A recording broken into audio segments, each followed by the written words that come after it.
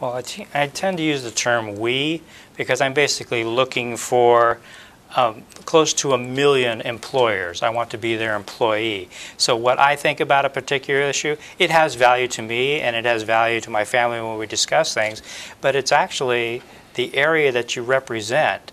And so if I had some wild idea, oh, I've always liked the color green, and the rest of the district wanted the color red, then we're going to have to go with red. And I think that that's kind of the difference. You don't do things, say, what is it going to personally benefit me? You have to take that off the table. And you have to say, what is it going to do for the constituents of the northern eastern part of the state?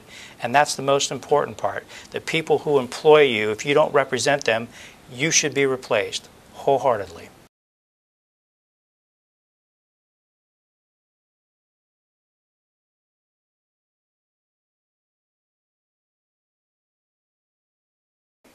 My name is Steve Baird, and I approve this message.